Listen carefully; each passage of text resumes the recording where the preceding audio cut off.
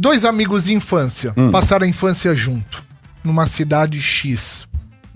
Vamos supor, Porto Alegre. Sim.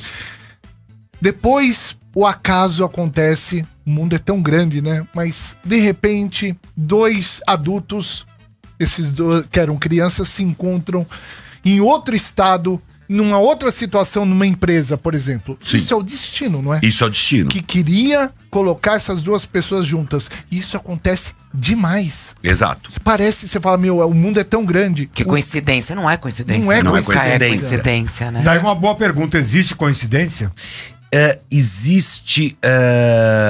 Existem fatos que você tem que encontrar no teu dia a dia. Mas fatos marcantes nunca são coincidentes. Só que o problema é que existe uma coisa assim.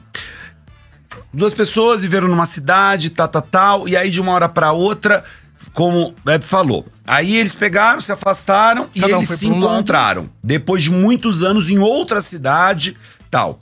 O que pode acontecer? O universo, ele agiu ao seu favor. Ele te deu um karma positivo para que você crescesse. Sabe por quê? Porque o encontro dos dois, um deles que trabalhava naquela empresa, ia fazer um esquema muito legal, ele ia tomar uma promoção, eles iam abrir uma empresa junto, iam ficar riquíssimos e a vida deles ia ser maravilhosa. Isso era o que era para acontecer pelo destino. Só que aí a pessoa olha e fala assim, não vou olhar esse cara não, ixi, lá do passado, já tô tão cansado disso e tal, não sei o quê. E aí ele sai do que é positivo. Que é o livre-arbítrio. Que é o livre-arbítrio. E entra naquela segunda linha. E entra na segunda linha. A gente vai voltar aqui na rádio. Olha que Gente, isso é olha- maravilhoso.